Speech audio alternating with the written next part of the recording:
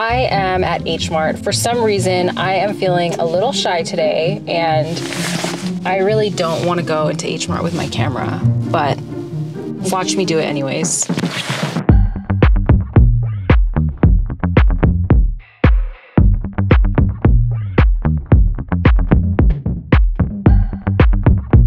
Is it just me, or is this place totally underrated? I mean, you'll find every snack that you've ever dreamed of right here.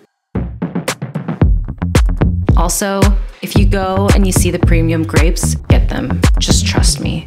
Just get the grapes.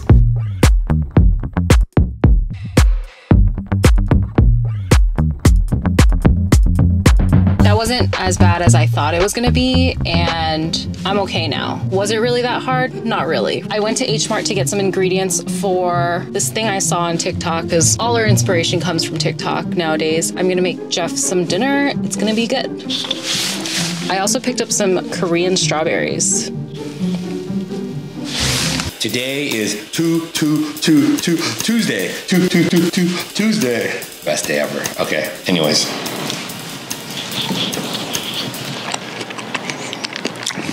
It's a regular strawberry. Really? It's not worth $16. No, ever not. You know what's crazy? I mean, it's good, but those strawberries from some of these $200 charcuterie board or whatever, that was really good. Wow. I mean, it's good.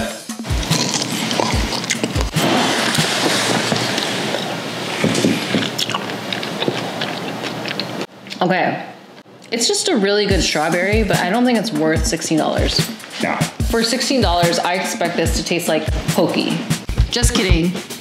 I'm making dinner for myself because Jeff is hanging out with the boys tonight, so I'm gonna make that dish tomorrow.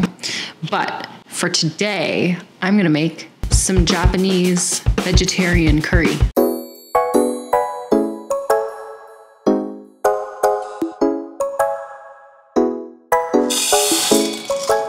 The Impossible ground beef tastes way better than regular beef. Why is that? I don't know. Anyways, this curry's kind of bomb. Maybe I have the best curry in SGV. Don't forget to make the rice in the middle of your curry adventure, because now I'm just sitting here waiting for my rice to cook and I'm hungry.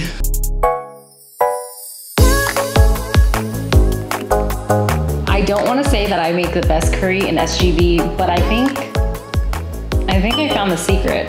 Use Impossible beef. This thing is bussin'. Okay, bye.